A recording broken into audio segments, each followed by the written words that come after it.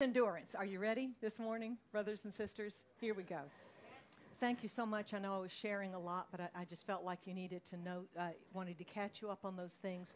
For the Philippines update, I've put it out in the hallway as well if you want to take another look at that. We can let you know more later as well. A lot more going on.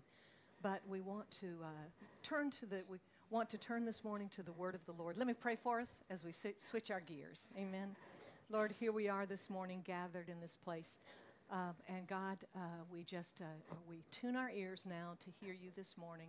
We have sung praises to you. Lord, we've worshiped you with our giving. We've worshiped you through sharing love with one another. Lord, our hearts have just been overwhelmed and full of rejoicing as we hear about the two pastors' wives who are remaining faithful even though their husbands have been martyred. Lord, we thank you for that. Lord, we thank you for the updates that we're hearing in the Philippines, and we ask that you would strengthen them. May they run with endurance. Bless them, Lord. Thank you for letting us be part of the work that you're doing. In Jesus' name we pray. Amen. Amen. Praise the Lord. So, okay, Easy Worship, please get me to my slide. Thank you.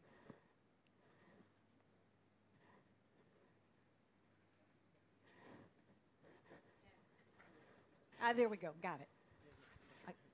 You're going to...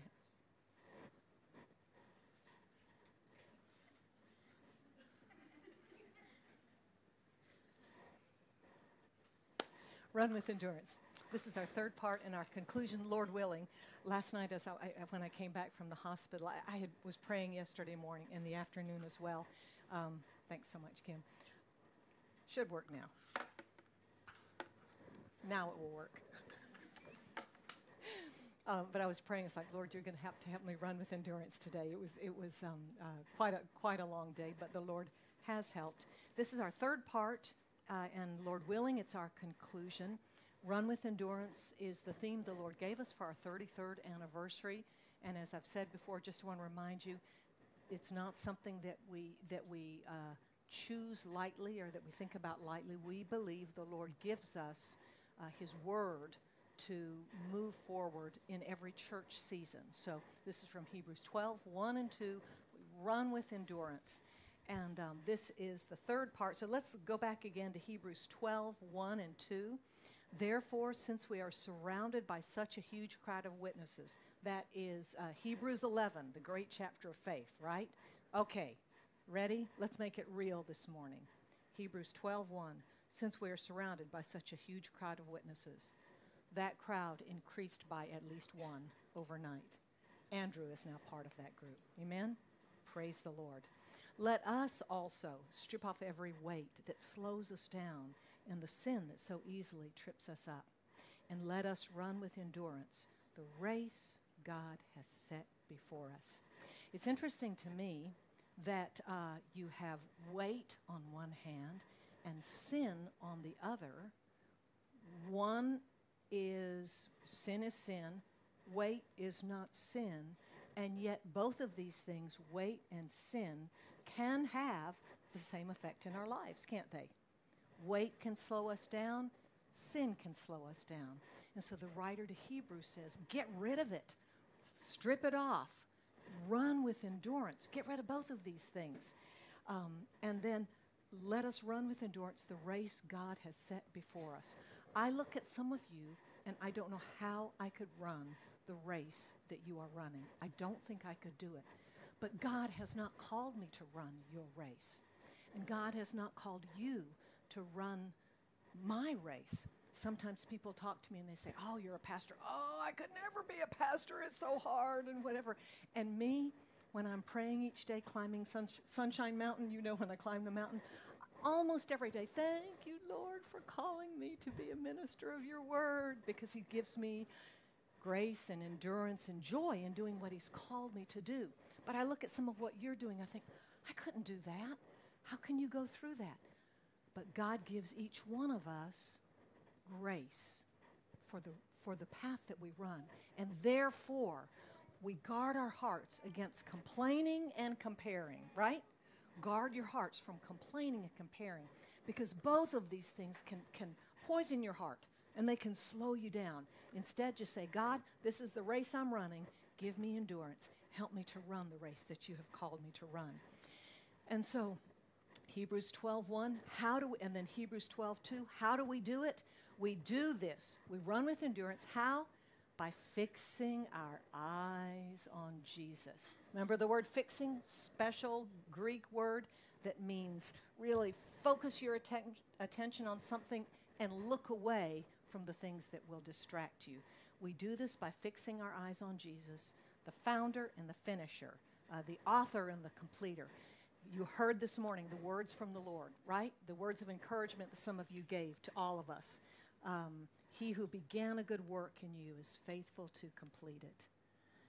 The work that he's begun in you, he's going to finish it. If you will hold on to him, he's going to get you through. He's going to get you through. He is the founder and finisher of our faith. Because of the joy. Now, how did he do it? So we do it by looking at Jesus. How did he do it? Because of the joy set before him, he endured the cross. This is what we talked about last week. We look to Jesus. That's how we run with endurance. How did Jesus do it? Jesus said, the joy set before me is Ampi. Ampi says, me? Yes, Ampi, you. He began something in you. He's going to finish something in you. The joy set before him was and is Manuel. He says, me? Yes. He's begun something in you. He wants to finish it in you. And he looks at us, Jesus, even then, the joy set before him was to bring you and me and to bring people throughout history from then until the end of time, to start us on a pathway that we will make it all the way to heaven. Amen. And this is the joy that's set before him. That's how Jesus did it. So we look at him, and that's how we do it. Because of the joy set before him, he endured the cross, disregarding its shame. Forget it. Shame's not worth it. The joy is worth more than the pain that I go through. Now he's seated in the place of honor beside God's throne. He stood when Stephen entered heaven, the first martyr. I wonder if he stood when Andrew entered heaven yesterday. I don't know. I wonder if he will stand when you and I make it all the way through. But he's waiting for us. He's waiting for us. And we are his joy. So that's how we do it as well. Now, I want to talk for a while this morning about the rewards of running with endurance. We've got to know why we're running. We got to know why it's worth it, right? How many of you are going through some tough times right now? No joke. And you think, I don't know if this is worth it or not. How many of you? Yeah? I don't. And you're not saying, I'm going to give up and I'm going to turn my back on God. But some of you this morning, what you're going through, it's pretty tough, and you'd like to take the foot off the gas. You'd like to slow down. You'd like to say, let me find an easier way. You have to know this morning why it's important that you don't do that. You need to know the rewards of running with endurance. Ready? Okay, here are rewards. And I'm looking at my scriptures and I'm looking at the time and I'm going to cut some things. Let's see how I do. Okay, a reward of endurance. Here we go. Let's look at some verses together. Let's start with 2 Timothy. And as we look at this, we're going to look at verses 3 through 7 and then some other things. Paul is a great place to start when we talk about endurance and rewards. More than any other writer in the New Testament, our brother Paul talks about enduring. Probably close to 20 times he talks about endure, endure, endure. Now here we come to this letter. It's his last letter. This was written shortly before he was martyred. The Bible doesn't tell us how Paul died, but we know that he was in prison. Nero was the emperor, and probably Paul was beheaded, probably, as far as we know.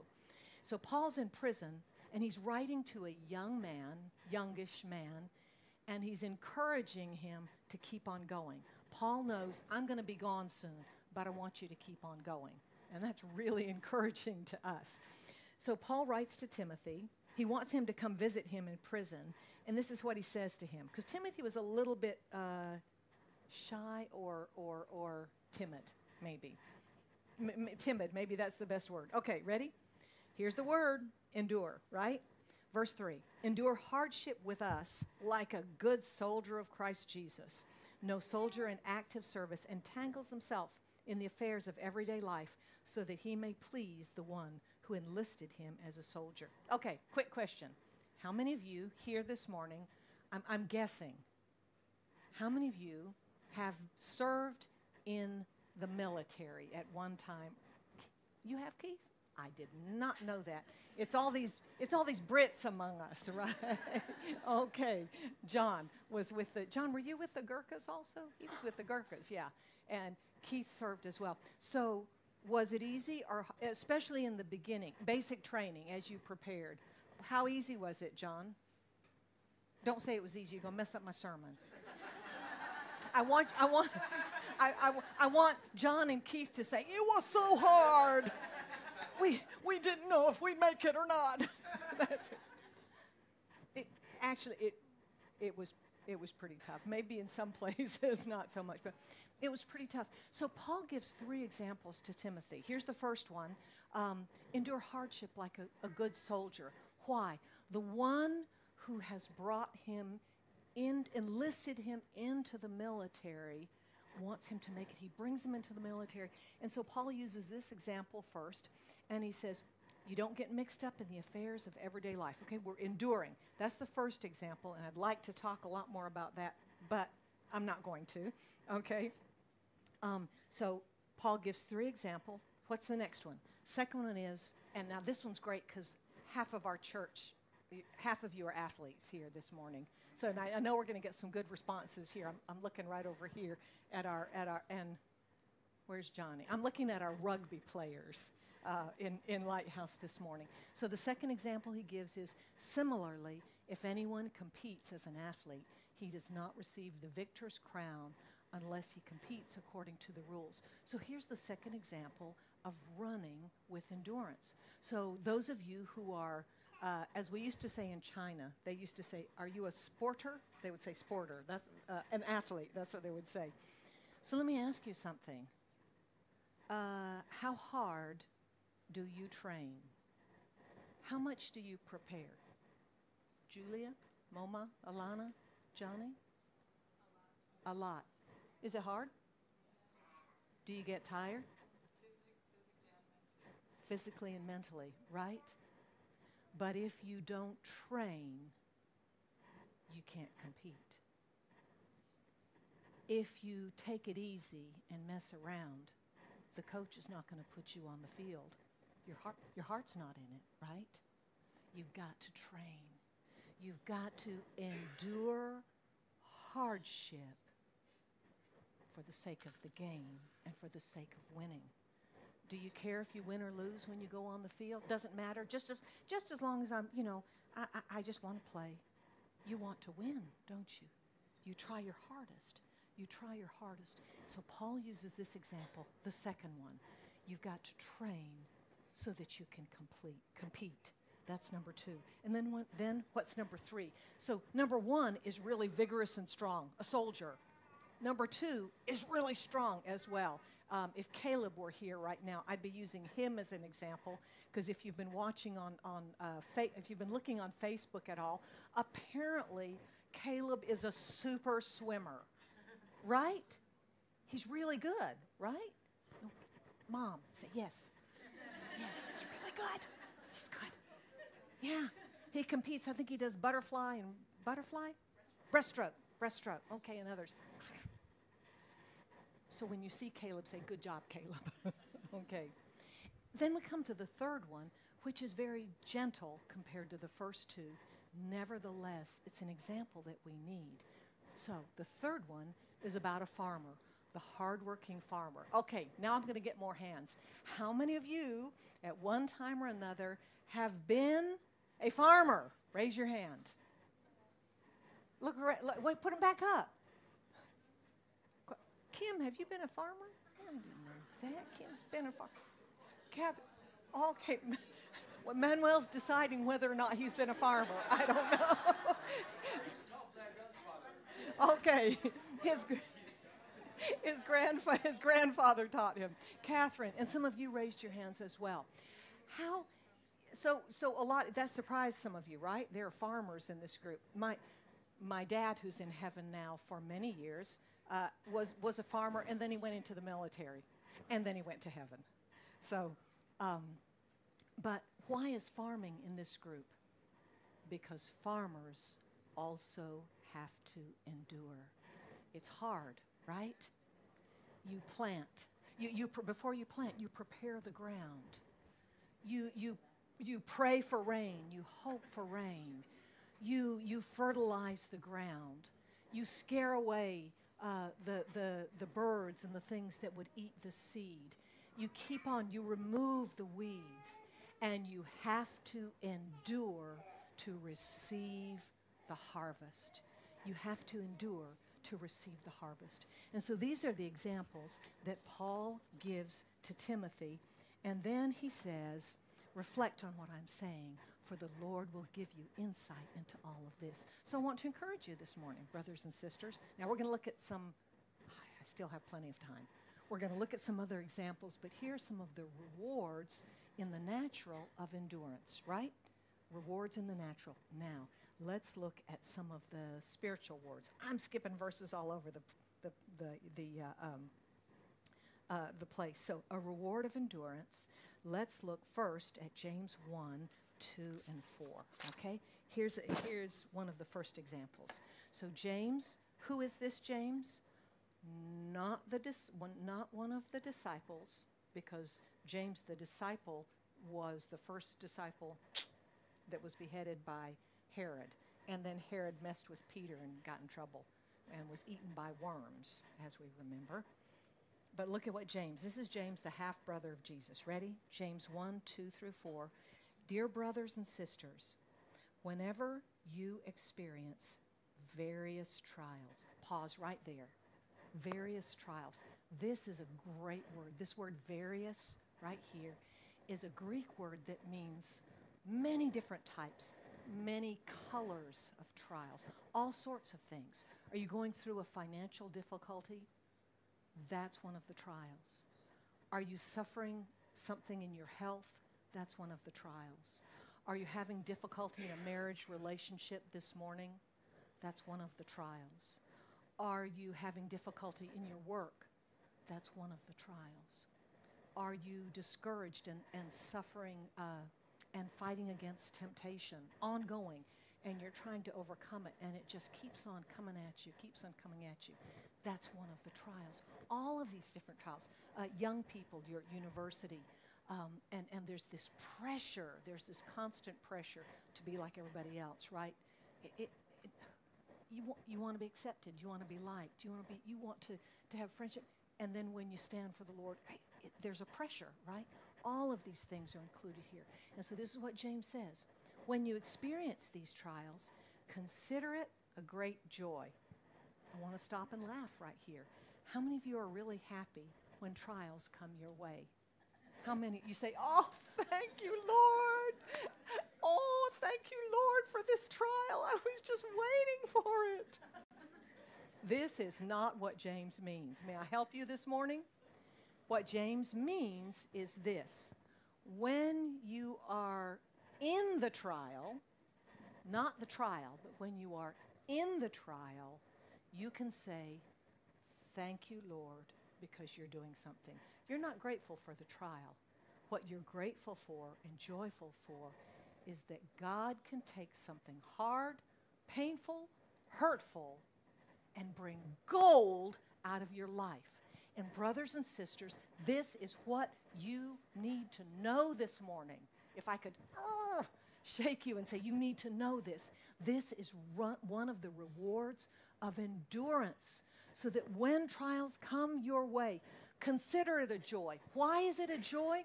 For you know that when your faith is tested, it produces endurance. It produces endurance. How many of you have tried to make yourself a good Christian? Yeah? Have you tried to sprout fruit, good fruit, fruit of patience, fruit of love, fruit of endurance? Guess what? You cannot produce fruit. Did you know that? Only the Holy Spirit can produce fruit in you. But the Holy Spirit in you, as you say, yes, Holy Spirit, work in me. Yes, God, do your work in me. God, I'm going to be faithful. I'm going to keep on walking with you. I'm going to run with endurance. When you say that, He brings fruit out of your life. He brings gold out of your life. It produces endurance. Some of you right now are saying, oh, snap. I did not know that that's what happens. I've been complaining and I've been fussing. Hang in there. I got some other verses for you. And then James says, but endurance must do its complete work so that you may be mature and complete, lacking nothing. Don't you want to grow up as a Christian? Yes? Well, see, I do too. I want to grow up as a Christian. But God will not give it to me as a gift. God will not give it to you as a gift. Kathy, there's one way to grow up as a Christian. You got to endure. You've got to endure. And as you endure, I'm not picking on you. Kathy says, y'all think when I call your name that the Lord gave me all of a sudden a special insight, right? Every once in a while He does. But I'm engaging you. Endurance must do its complete work. Brothers and sisters, some of you this morning want to give up. You want to give up. It's hard. It's hard. But Claire, you can't give up. Even though you're having trouble with your eyes. You can't give up. Why? Because God's doing a complete work. Brothers and sisters, okay, stay with me. James 1, verse 4. We fix our eyes on Jesus, the author, and the founder, and the what? Finisher of our faith. Now, put that together with James 1, 4. Endurance must do its complete work so that you may be mature and complete. God wants to do a complete work in you. Jesus wants to do a complete work in me. And every time we give up, every time we slow down, every time we say, this is too hard, I want to find an easier way, the work that Jesus wants to do in you and the work that Jesus wants to do in me is cut short. And then Jesus has to wait till another time, another chance, an opportunity. Come on, let me work in that area again. Let me complete that work in you. However, if you and I will stick with God, stick with Him, and run with endurance, He will do a complete work. We'll grow up in the Lord. We'll grow up in the Lord. And as we grow up in the Lord, brothers and sisters, you and I will produce fruit out of our lives. Baby plants, seedlings don't produce fruit. Mature plants produce fruit. Grown-up plants produce fruit. Fruits of righteousness, fruits of salvation in other people, fruits of love, fruits of joy, the fruit of the gospel that is spread to those in darkness. And that comes as you and I grow up in the Lord. That's why we got to grow up. We got to grow up. So we have to run with endurance. And God gets us through. And as we are mature and complete, the fruit of the Holy Spirit grows and matures. It's produced in our lives. We are blessed. Others are blessed. That tough person you're praying for, it might be a husband this morning. It might be a family member this morning. It might be someone at work. Let God do His work in you and see what God does in that person's life. Amen? Amen. Okay, what's another reward? Let's see. I'm skipping verses because I have about 5 minutes. Okay, Romans 5, 1 and 2. There's no endurance here, but this is part of it. Are you ready? Look at this. Love Romans 5, 1 through 5. Ready? Therefore, so Paul's writing. Read it with me. Let's read it together. Therefore, since we have been made right in God's sight by faith, we have peace with God because of what Jesus Christ our Lord has done for us. Because of our faith, Christ has brought us into this place of undeserved privilege where we now stand, and we confidently and joyfully look forward to sharing God's glory. This is a wonderful passage, a wonderful 3 verses, and we could stop right there and have a hallelujah meeting, right? Yay, praise the Lord, I'm blessed, it's so great. But don't stop there, because that's not all of the passage. Here's the reward. Okay, we've just read that. We have a hallelujah meeting, but Paul doesn't stop there, and this is what he says next. We can rejoice too in our problems and trials, for we know that affliction produces endurance. Oh, snap. Again, I didn't know that affliction produces endurance. What is the name of our Jesus? How many of you look back in your life and you think, I blew it. I blew it. I didn't know that affliction God was trying to bring something good out of my life. Instead, I look back and I was fussing, I was complaining, I was arguing with God, I was arguing with people, and I blamed God. Why am I going through this? Why is this happening? Oh God, where are you? And then Paul says, inspired by the Holy Spirit, we can rejoice in our problems and trials, for we know that affliction produces endurance. You've blown it. You look at your life and you think, I wasted that. You look at your past and you think, why didn't I know that then? I want to encourage you this morning. Ready? What is the name of Jesus? Jesus is the Redeemer. The Redeemer. Jesus is the Restorer. And the broken places in your life, and the defeats in your life, and the places where you just blew it, if you will bring it to Jesus, the Redeemer and the Restorer, He can do a work. Now, He might bring you through some more trials to get you through that and to bring gold out of your lives. But if you will give it to God, all of us, how many of you at times you think back and you've got a pain in your heart, right? You've got a pain in your heart. I said this, I did this, I was this way. And you just think, what a waste, what a waste. God, I'm sorry. I wish it hadn't happened. If you'll bring it to God and you'll put it in His hands, He will bring goodness out of it. He will bring gold out of it.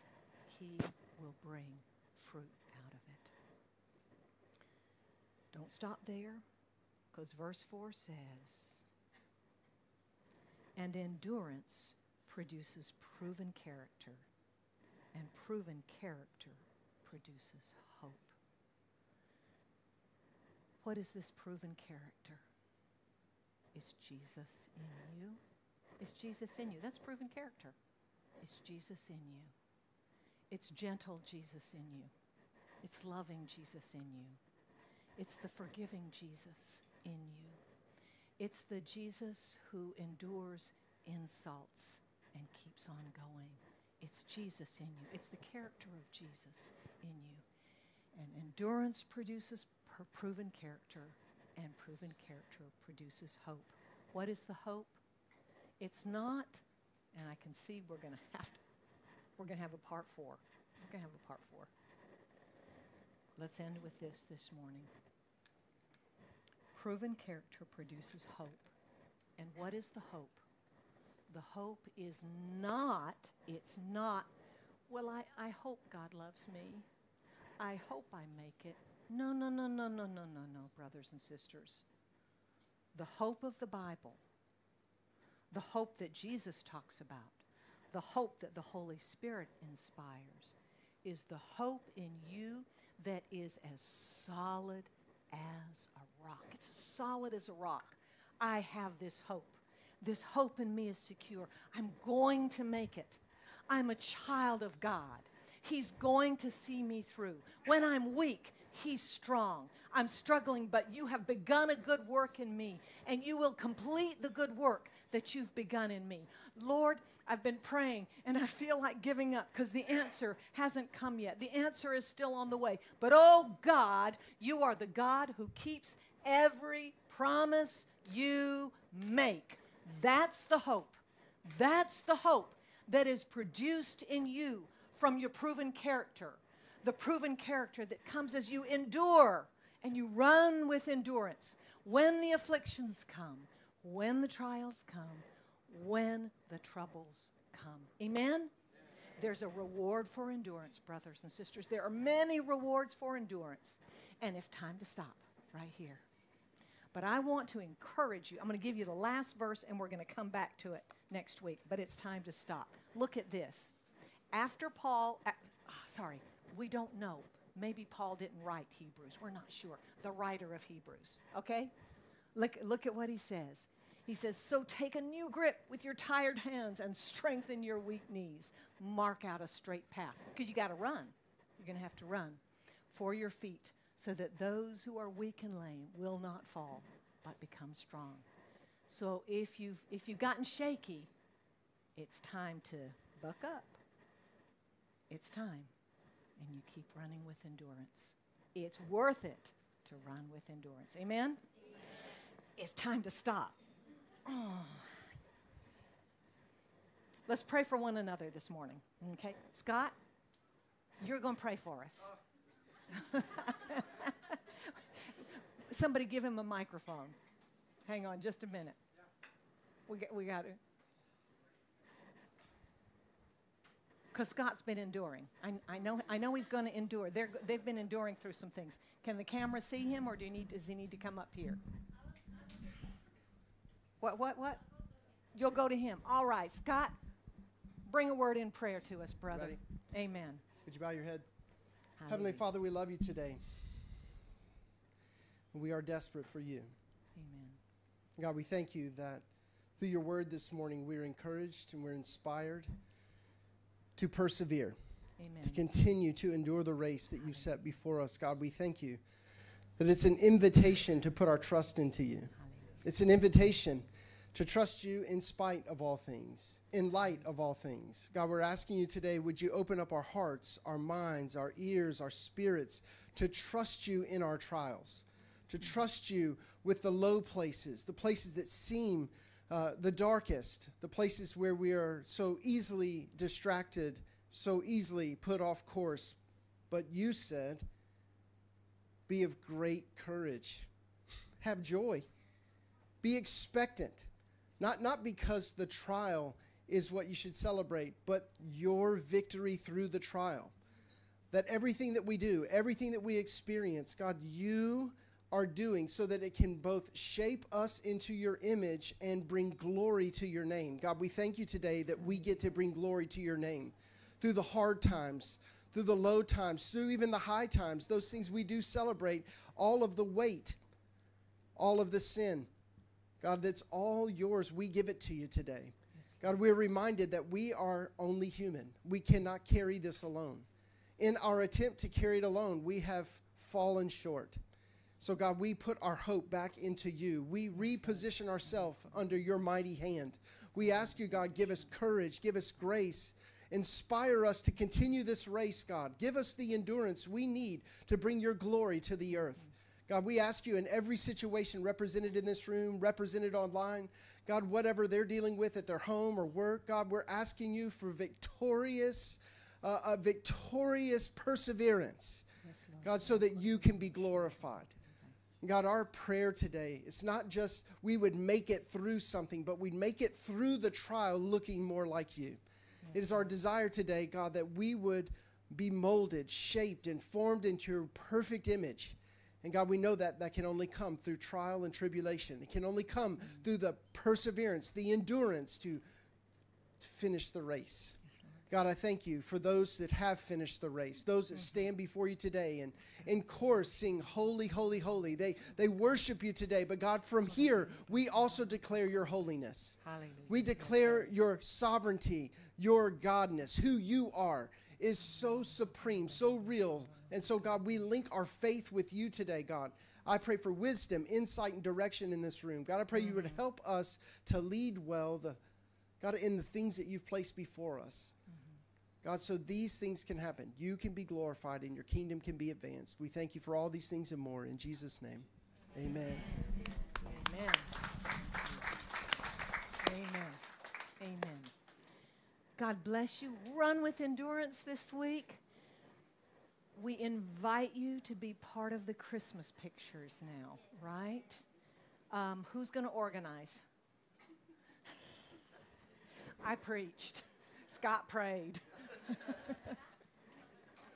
If you're tall, come stand in the back, right? And